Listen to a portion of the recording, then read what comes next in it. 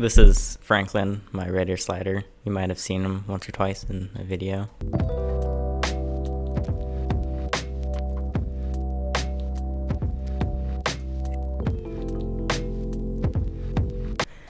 I hate saying it, he's a free roam slider turtle.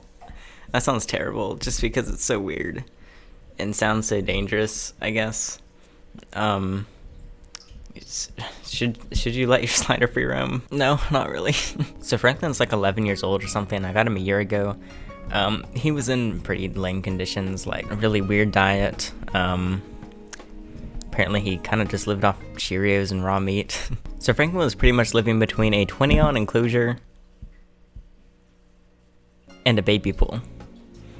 So when I got him, I realized he kind of liked just hanging out on the floor. So what I would do is each time his lights would go off at night, I would just take him out of the pool and let him kind of walk around, sleep under a blanket or something for a couple hours, and then I'd just put him back before I go to sleep. And then I had the wonderful idea to make him a ramp because I was starting to let him out during the day too, and I would still just make sure he basks and gets his UVB and heating. But I wanted to see if he could actually kind of recognize where the water is, where he needs to go and stuff, so I made that ramp. And he has since learned how to use it. He can get up and down both sides. He can get from the water to the basking to the room. And he actually knows the entire layout of the second floor. Like, he can walk to the other side of the house and then find his water again. So it's pretty impressive. But at the same time, as you can probably guess, that sounds kind of dangerous. So basically, he has full roam to the room. And I'm saying less about Franklin because he's pretty manageable. The bad part is some of you have started doing it and you're like, I think I'm gonna free roam my turtle when I get one. And I'm like, please don't do that. But I can't say don't do that because I do it. And then if I say no, then it's like, but you do it. It's so complicated. So today I'm gonna try and win over my opinion as to why you should not let your turtles free roam by telling you how much it sucks. So yes, when I walk into the room when I get home, I basically have a turtle greeting me at the door like a dog. It also depends on how social a turtle is, I guess, but he seems to crave human attention for some reason. And on top of that, I tend to get a visitor whenever I'm working or editing or watching videos or whatever at the computer. He seems to really like to sit on feet. He likes to sit on anything, he likes to climb things, be high up, and be on and around people. I don't know why. What is wrong with you? Even if that seems to sound enjoyable, there's plenty of negatives. For example, a lot of you ask me, oh, doesn't he pee and poop all over the floor? Yes. Luckily he poops in the water, and only in the water, but he pees everywhere. You're gonna be stepping in little tinkle spots everywhere you walk all day, and you become the tinkle spot. He'll pee on you, he'll pee on anything. So if for some reason you do want a sprinkler system in your room, don't worry, there's plenty of other downsides like the safety of the turtle. Sliders start small. They aren't the biggest animal on earth. They can hide in places. They can chew on stuff. They can bite stuff, whether it's cords, sharp objects, dangerous objects, breakable objects, whatever it is, they can chew on them. They can try and swallow them. They can even just step on stuff like, I don't know, what's something sharp in here?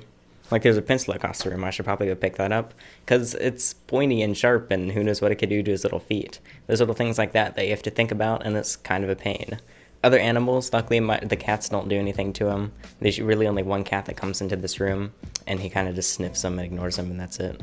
And of course, one of the big things that you may or may not have thought about is basking, which is obviously really important for turtles.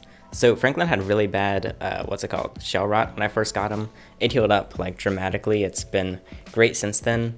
But ever since he started having more access to the room, you can see there's little tiny spots. They haven't worsened at all, but they kind of stopped healing themselves. So that's kind of a little thing. It's kind of proof that he doesn't necessarily get as much basking. Luckily, when I put him into his basking spot on the ramp, it's like half the time he just does not want it at all. He would either jump in the water or climb back into the room. But then the other half of the time, he'll just sit there for like 12 hours straight and be completely fine. Sometimes I suck up to him so much that if he like sits by my feet or something, I'll just bring his lamp and UVB over. This is why he's so needy all the time. He just knows that he's gonna get whatever he wants. I just bring the basking to him. But basically, this isn't exactly something that I want thousands of people to be trying. It's 2 a.m. I'm shooting this at 2 a.m. I forgot what everything I was going to say. Well, of course, there is hydration, just being concerned that he won't get back to his water. Luckily, I'm here a lot of the time, so I can bring him back. And whenever I need to, I can just stick him on his ramp and see if he wants to go into the water or if he's good without. A lot of times he will go in the water. He'll swim around for a few minutes to a few hours, and then he'll bask or go back into the room and chill out and walk around. And I guess he gets plenty of exercise. I don't know if it's as much exercise as you can get swimming. So I've never, like, done a test of that. I don't know how to track turtle calories. So basically you could say my life revolves around the turtle now because he is uncaged and can do whatever he wants. It seems very unconventional. If you couldn't tell, what I'm trying to say is please don't free roam your turtle. Am I gonna stop free roaming Franklin? No, probably not. I've learned how to work with it. It's taken a lot of trial and error, a lot of time, and a lot of stepping on a turtle in the room because he sneaks up behind your feet. And I've just kind of gotten to know him well and know the environment well and what's safe and what should and shouldn't be on the ground. For example, he tends to bite things that are shiny, that are plastic, that are phones or technology. So just kind of keeping those clear, while meanwhile he'll, like, if you have clothing on the floor, he won't do anything to it. So I don't even know how that'll change turtle to turtle. And something I didn't even mention is how stressful this could be for certain turtles. Like, we have a temporary map turtle with the Emerald Scales project you might have seen, and he freaks out, especially when he's outside of the room. So just because you think it's good to give your turtle a bunch of space to move around doesn't mean they're not hating it and stressing out. And stress is not something you want in a reptile. It's bad enough in people, even worse in our little cold-blooded pets here. But overall, I mean, I'm not gonna lie, I do enjoy it. I do think it's cool to have a turtle just chilling out in the room and doing his thing, living his life, knowing how to get around and do everything he needs. But it's kind of freaky knowing that a lot of people are seeing this and they see him in the back of videos and they're like, hey, he's doing it, maybe I should do it. So this is kind of my little public announcement where maybe you shouldn't. I can't stop you. I'm not your mom, nor am I like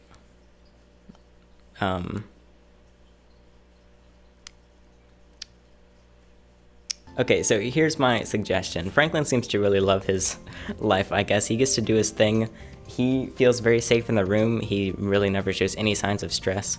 I feel safe with him being in the room. I've really learned how to work with everything, but I have no idea how your room is or how your turtle is or your circumstances, so I don't want to say it's okay or that it's not okay.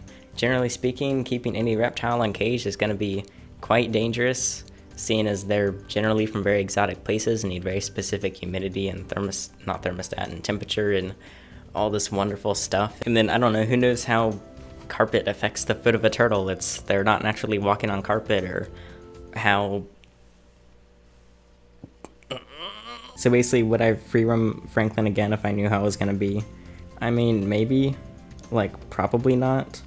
I definitely wouldn't do more than one turtle, because this is complicated enough and there's lots of unpredictable stuff here. But yeah, at the same time, I don't necessarily condone you doing this.